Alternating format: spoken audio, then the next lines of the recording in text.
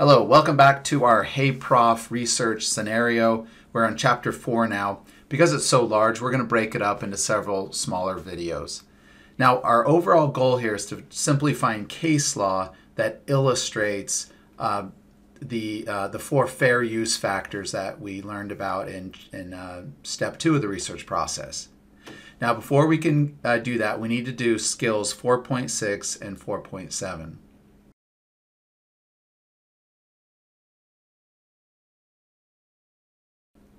Now, skill 4.6 is simply to be aware of the court that we're in.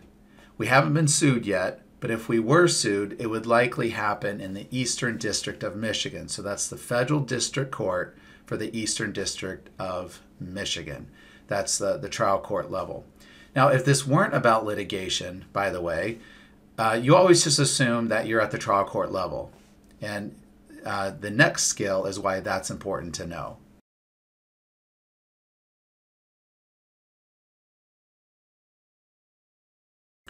All right, skill 4.7. This is where we need to be aware of what's binding authority, what case law would bind the court we would end up in and would bind our client. So the first thing we'll look at is jurisdiction. If you look at this map here, you'll see that Detroit, which is where this research scenario happened, is in the Eastern District of Michigan. And if you look at the next thing that we need for binding case law, that is court hierarchy. And the court that's higher up than the Federal District Court for the Eastern District of Michigan is the Sixth Circuit.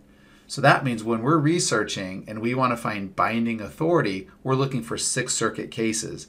And then above the Sixth Circuit would be the U.S. Supreme Court. So we're looking for Sixth Circuit cases and U.S. Supreme Court cases. Those would be the 2 binding ones.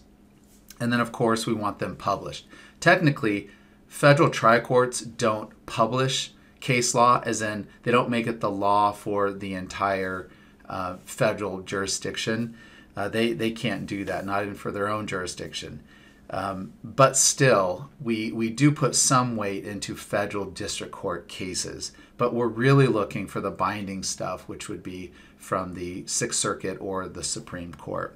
Now, we found, looking at our plan here, we found Campbell, which is from the U.S. Supreme Court. So that is binding on our client. And then we found a couple other cases, one from the Second Circuit, which is appellate, but it's a different circuit. That is not binding. That would only be persuasive, but it still carries quite a bit of weight, so we're going to use it. And then Henley is from a federal district court in California. CD is for the Central District. So that is persuasive, and that's going to be the lowest. So when we write this up, if this were a brief or in our memo, we would start with Campbell because it's binding. Then we would go to the Second Circuit Leibowitz case because that's persuasive, but still it carries some good weight. And then finally, the last thing we would do is the district court case because has the least weight.